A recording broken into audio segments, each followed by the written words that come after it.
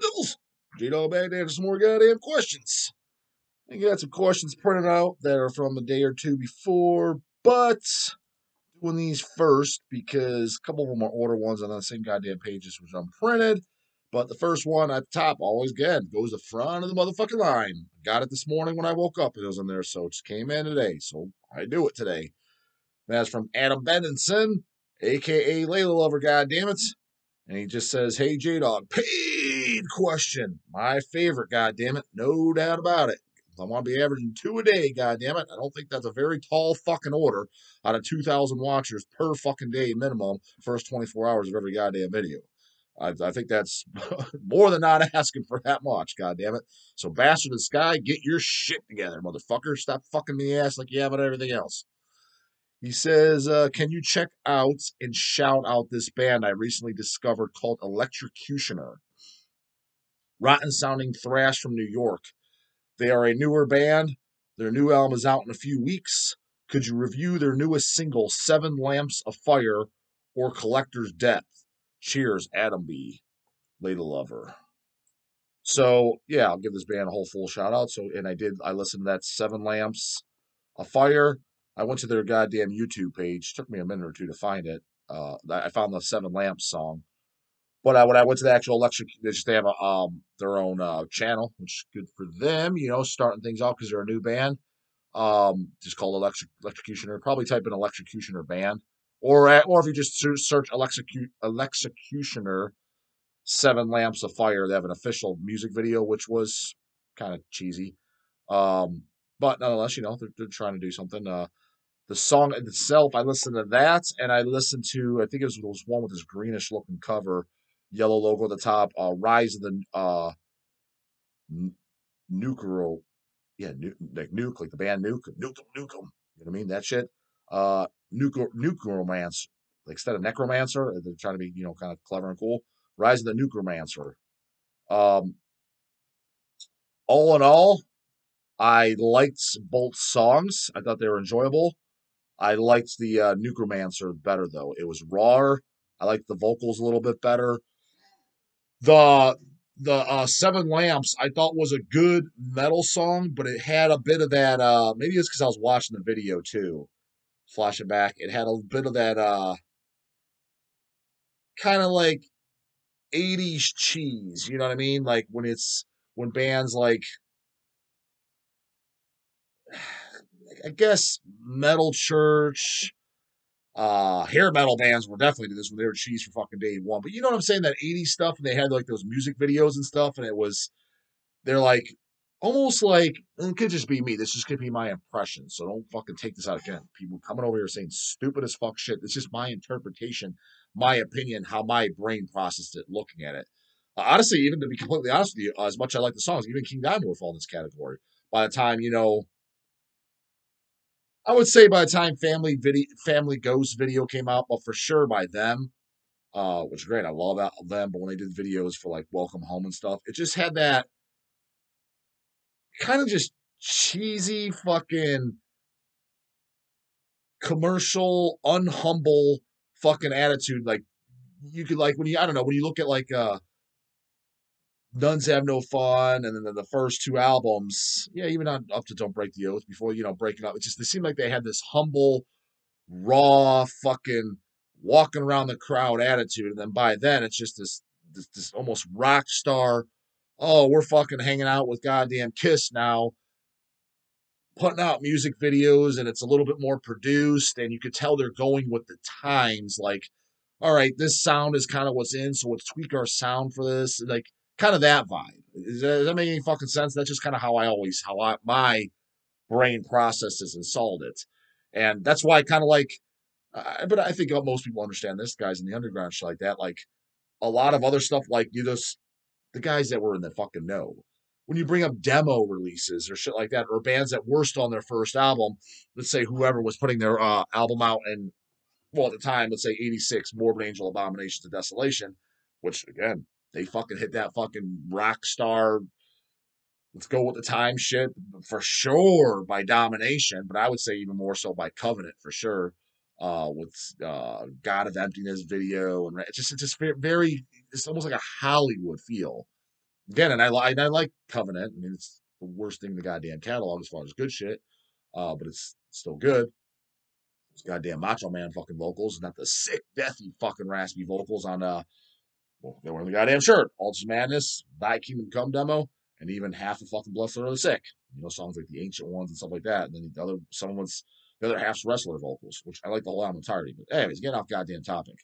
Um, a lot of bands like, yeah, so when Abominations are coming and shit, it's like there's just this raw fucking underground primitive feel. Hobbs Angel of Death, you know, by the time they're putting out this, this is the Slayer from fucking when the debut came out, it's the Hobbs Angel of Death. This is the Slayer from fucking Australia, and Slayer was already kind of like, were they on South of Heaven? But if not, not far from it. And you're just kind of like, man, I want this Hobbs. I want it's like the real shit. Now these JoJo's are going all commercial again. That doesn't mean I want to clarify because these fucking dummies. I know someone's gonna say something stupid as fuck, but he talks about these bands like, what about Cannibal Corpse? He talks about commercial shit. Commercial doesn't mean bad. It doesn't mean that at all. Underground doesn't mean good. It's just the whole feel and the lifestyle of the image. I just prefer the underground mentality more. But yeah, some of the mainstream shit, if you want to call it that, is fucking better.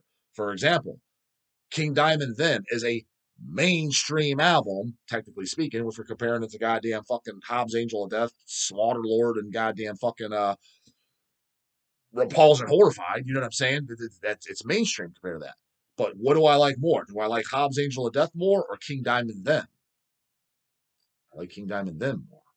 So don't come over here saying anything stupid. You guys take shit out of context. You see mainstream commercial. Oh, it's fucking dog shit. That doesn't mean that. No, it's just I kind of wish these bands would have still kind of done these albums, but maybe had that underground attitude a little bit more. So what I'm getting at with this Electrocutioner, that's how the fucking Nuke Romancer came off as a little bit more underground feeling, and it was a little bit rawer.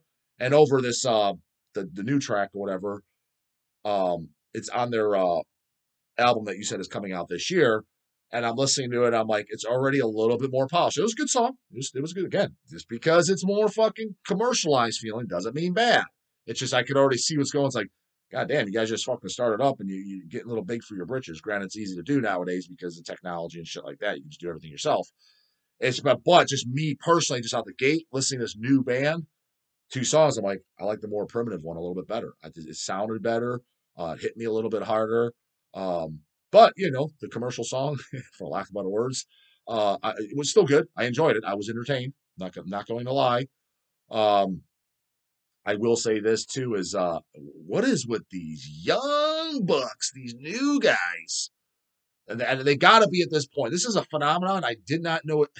I guess I knew existed, but I guess I didn't, but at the same part is maybe one of those things that you kind of knew in the back of your mind, but you never put much thought into it.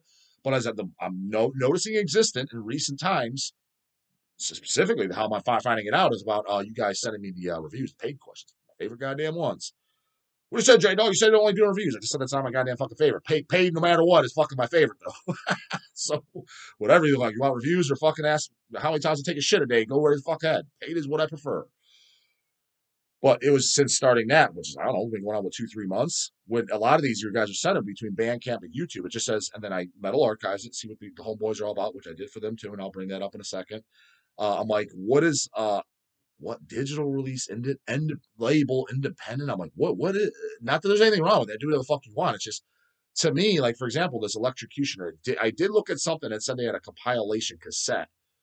Outside that, if they didn't have that, I didn't click on every link on Metal Archives, but 3 out of 7 of them or something I did. And digital. I'm like, so you guys have no material out. That digital, that's not out in my opinion. Like, for example, the raw shit in the singles, I'm like, put out a 7-inch, brah. And you know what? Like, just using them as an example, since that's what we're revealing, a band like that, I wouldn't mind seeing. As weird as this might fucking may sound, that would earn kind of like cult status and maybe legendary status, but it's going to take years and years, but don't ever plan on making a living off your band, especially you would be just strictly a hobby. But I think you could earn like cult fucking cool points. I'm not even going to lie, even amongst myself. If this band like Electrocutioner is all they did, they never did a full, like they pull a sadistic intent, maybe put shit out a little bit more frequently than they fucking did. But like, do like a 12-inch maxi and then a bunch of 7-inches, but all new studio songs. Like have like, honestly, in totality, maybe do one like every 2 years or so, or about a year for 7-inch. The next 7 years or so, do like a 7-inch with like two to, yeah, 2 to 4 songs, depending on the length, per 7-inch. That's all you to put out. You don't put on no dumbass cassette or no dumbass fucking CD. 500 7-inches only. Sprinkle in a 12-inch maxi here and there. So, like, let's say like 5 to 6 songs, all new songs, studio goddamn recording, but a good raw fucking studio recording. Do that. After a few years, maybe do it for about 10 years, playing shows and shit like that. You know, selling your merchandise. After about 10 years, don't record anything. Pull Repulsion, just tour. I'm starting to conclude, dude, like, do a lot of these bands need to do albums anymore? Even bands I'm talking about that I like, when they've been around, like, let's call it like it is. Especially, let's use a band as a better example so that I don't have to make an hour conversation out of it. Let's say a band, like, you know, one that I like previous albums by, let's say Morbid Angel, but I don't like what they currently do. Does Morbid Angel really need to do another album? No. It's like you can live off just literally tour, do what Repulsion does when they do shows. Scott Carlson even said it. They're not doing another. That's what Carcass needed to do. Went up to Swan Song, fine, whatever, should have been another band. Carcass, this We're Back shit when they came back with Surgical Steel, which was fine, I own it. In my opinion, when Carcass came back, it should have been like, we're back, but all we're doing is tours. We're going to do US tours, European tours, Australian tours, whatever, all over. Because think about it, when you're going to their show, who the fuck is going there and being like, you know what, man, I sure hope they play so-and-so off Torn Arteries. Man, these 5 songs off fucking Surgical Steel, fuck me dead. I just can't wait to hear. And then they leave out all the goddamn classics. You go there, if you're lucky, you get a fucking Genital Grinder, which is a goddamn fucking instrumental. And to be completely honest, if you fucking hit the lottery these days, they might do Pyocistified Rotten to the Gore. I'm talking about Reek. I don't think you get jack shit else. You ain't getting no goddamn maggot colony, regurgitation of giblets, microwave uterogestation, feast on dismembered fucking carnage. You ain't getting any of that shit. Psychopathologist, one of the best goddamn songs in the catalog. I've never heard them fucking bozos do live ever. Bunch of fucking fucktards in that camp. But dude, who the fuck is going to see any of their later shit? Now, don't get me wrong. Someone's going to come over here and say something stupid as fuck, because they always the fuck do, and be like, well, Dad, I don't know. I like that album. I kind of like to see some of these songs. First off, there are 2 categories for that. Number 1, you're fucking 19 years old, so what do we conclude about 19? Tape on that mouth shut. Opinion's fucking irrelevant when it comes to the classics, goddammit. So just don't even bother to waste your time typing anything. Or 2, okay, yeah, you're on that category. I'm the same. For example, like, I like every Cannibal Corpse album. When I go see them next, am I like, holy fuck, I hope they do this and that off Violence Unimagined and Chaos Horrific? I'm thinking for Chaos Horrific, here's what I hope they fucking do. Well, here's what I hope they do. Okay, they do that because I would like to see one song every album. Violence, do Surround, Kill, Devour. I think that's the best song on the album. Seems like nobody fucking agrees, and the band don't agree either because I don't think they've ever played that live. Every time my favorite's new album comes out, they never fucking do it live. Like, for example, since the last past decade, best Cannibal Corpse album the last decade, in my humble ass opinion, is a Skeletal Domain. Banger of an album. That's a motherfucking 10. That's up there with the goddamn greats of the Cannibal catalog. But for example, have they ever done High Velocity Impact Splatter, the opening track? I didn't see it. Not saying they didn't do it on the rest of the tour, but I didn't fucking see it. The new album.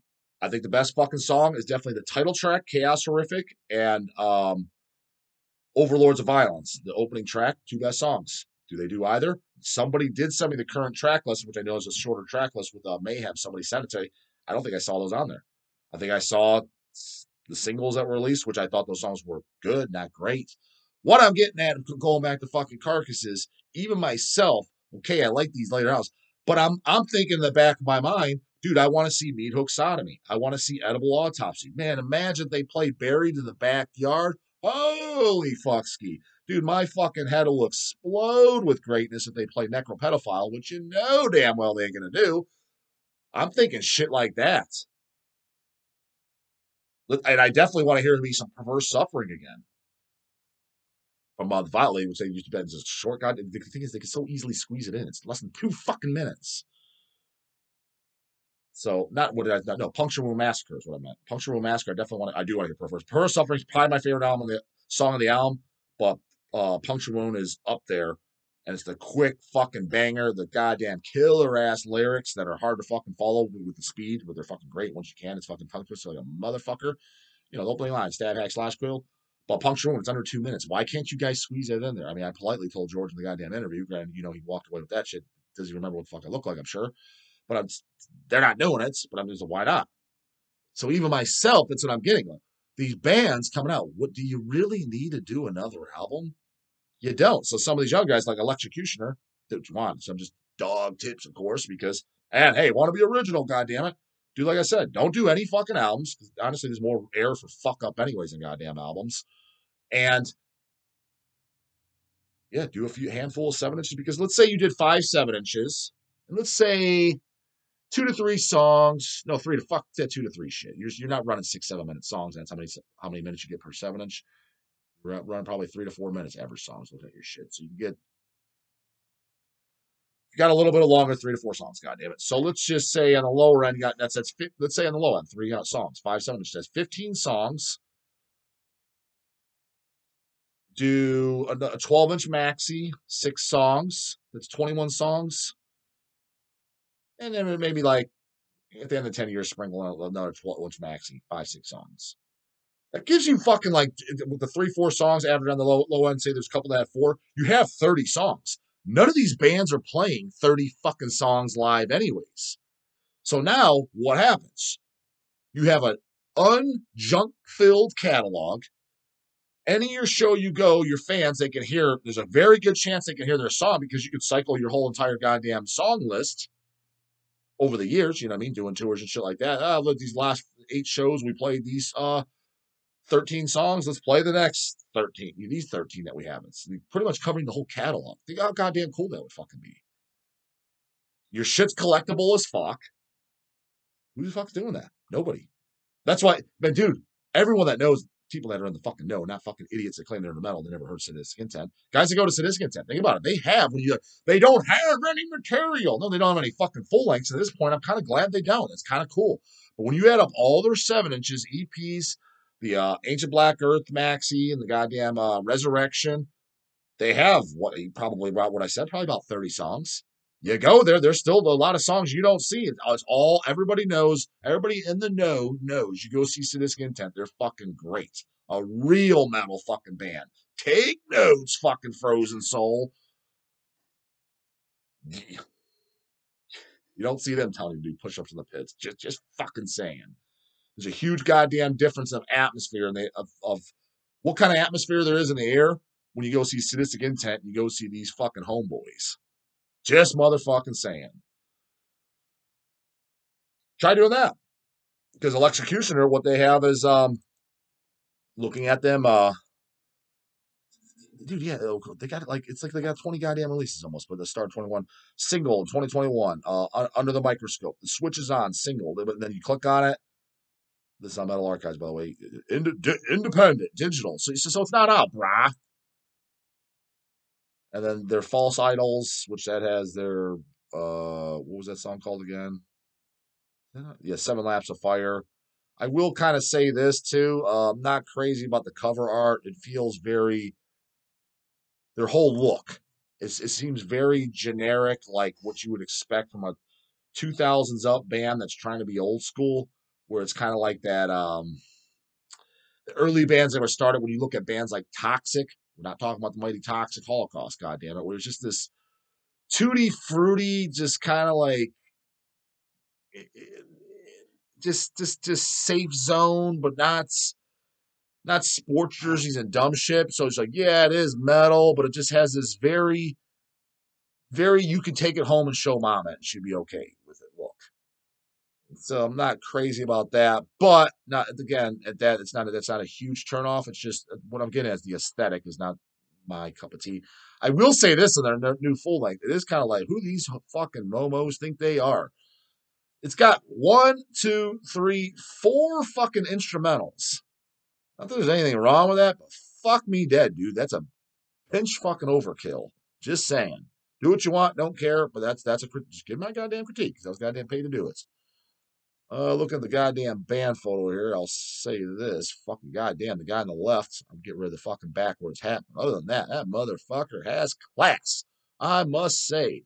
That is one fine ass looking t-shirt. He's got the old school Sacred Right Crimes Against Humanity. The guy in the middle, he's got something going on. He's got that very okay Black Sabbath Dehumanizers t-shirt on. Album that's got some bangers on there for sure, but definitely some filler tracks. And then the guy on the right, what the fuck you doing, bro?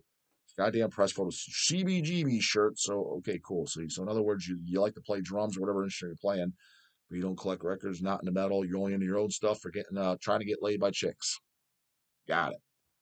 That screams at me. That's not me, bro. I got fucking some more records than you can count. I can fucking school you all day in metal. Great. But me looking at you, you don't look like that. That's all I'm saying. Goddamn tips. Again, if you just crawled out of bed, you threw that fucking t-shirt on, you're picking up your goddamn McGriddle at McDonald's and McCafe Coffee in the goddamn drive-thru, and that's what you had on. Fine, I get it. I'm not saying you have to be goddamn metal head to toe 24 fucking 7, but fuck me dead when you get the goddamn call. Hey, brah, we're doing goddamn band photos for today. You throw on a fucking beanie and a CBGB shirt. Rubbing the dog the wrong way. Again, don't fucking care. Wear what you want. Do what you fucking want. I'm just giving the full goddamn fucking review. Take it or leave it. Don't give a shit either fucking way. Tape on that mouth shut if you got a bitch ass fucking reply. So yeah, full length, I guess. Is it even out yet? It says no, it's not even out yet technically. So to their defense, maybe that's why it's digital only. I'm not gonna lie. The cover, like I said again, it screams High Roller Records, 2,000 plus bands, like trying to fit the bill. So maybe High Roller's putting out, but it doesn't say a label on here. But he says October 13th, 2023. But dude, if this comes out and is digital only, that's dumb as fuck. Again, I did listen to one song, thought it was pretty good. Seven Lamps of Fire. I liked your singles a little bit better. Had a little bit more oomph to them as far as rawness and fit the goddamn metal, goddamn bill of underground, as far as I'm concerned. But I mean, I would check it out. Somebody wants to send me as well. Again, I'm not sitting there listening to some digital dumbass shit all fucking goddamn day. That's poser shit, brah. I listen to physical format. I'll check shit out for like this, things like that, or listen to stuff at the gym. But for the most part, if I'm maybe a fan of the band, I just want to own something, man. I don't know. It's just to me, if you don't have a hard copy, it's not. It doesn't exist. What I'm getting at, if you actually put out a CD or something like that, I mean, I'll definitely check the album out in its entirety. I can talk about it. So if the band's interested in that, or yeah, it doesn't need to be you, Layla Lover. You got no fucking horse in the race unless you know these guys or something. I just get the vibe that you're a metal enthusiast, as am I, and you're just kind of like, fuck yeah, I heard this band, I really, really like them, and I just want to hear what J-dawg take is. Honestly, that's awesome. I'm flattered you care that much, and fucking free advertisement for them homeboys, right? Nothing else. I like that guy's Reich shirt. I used to have one too. I bought a used copy on eBay years ago when I was in high school still, so I think I was 17 years old, and I scored. Oh fuck. The Crimes Against Humanity shirt. It was a used copy I bought from somebody that bought it at the show on the American Way tour, and but it was a size medium then. But I wore the shit out of it. It was already used and but it had no holes or nothing like that in it. And I wore that motherfucking thing with pride. So it's just kind of cool. I used to have that goddamn design. What somebody needs to do is scan that. If you have an original, scan it in and fucking bootleg it. Dog will buy a goddamn replica bootleg of that. I always loved that Sergeant Reich shit. You know, that was their character. You know, like Misfits has Crimson Ghost. Nunslaughter has the goddamn Devil Head. Iron Maiden has Eddie. Yeah, you know the fuck I mean. Sacred Reich had Sergeant Reich. You know what I mean? SOD, you think Sergeant D? I always loved the Sergeant Reich shit. You know what I mean? So when they had those other designs for the tours and stuff, that was just for that tour. That's cool as fuck, man. That's their character. That's their mascot. You know what I mean? So I don't know. That's just me. But again, I'm very, very biased because the Reich is what fucking got me into all this goddamn shit. Ignorance and Surf Nicaragua tapes. 10 years old, goddamn it. So, and now you look at it, as far as the metal journey, it was all uphill or downhill from there. It depends on what your stance on this shit is. So, yeah. So, Shout out to Executioner. I think it was pretty goddamn good. By the way, I sent links over to J-dawg and Easy E. Unlike J-dawg, I try not to gatekeep all the audios. Sent all them. I was like, maybe a band Hell's interested in, maybe not. Don't get a boner yet, brah. Our release schedule's booked as fuck. I just thought, this is a cool new thrash band.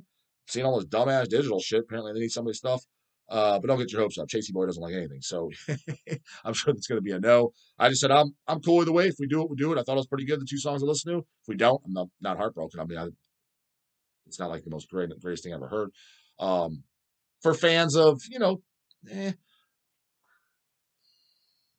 kind of the 2000 plus thrash, I say Toxic Holocaust, a little bit of Municipal Waste on the new song Seven Lamps. The highs, it reminded me of Ghoul off Splatter Thrash, stuff like that. So there was sprinkled in influence, but it didn't sound completely like any one band. It was a mix of the fucking 2000s thrash with from the 2 songs I heard, pretty good songwriting, and it seems like guys that can play their instruments well. So definitely respectable shit, and I recommend checking them out.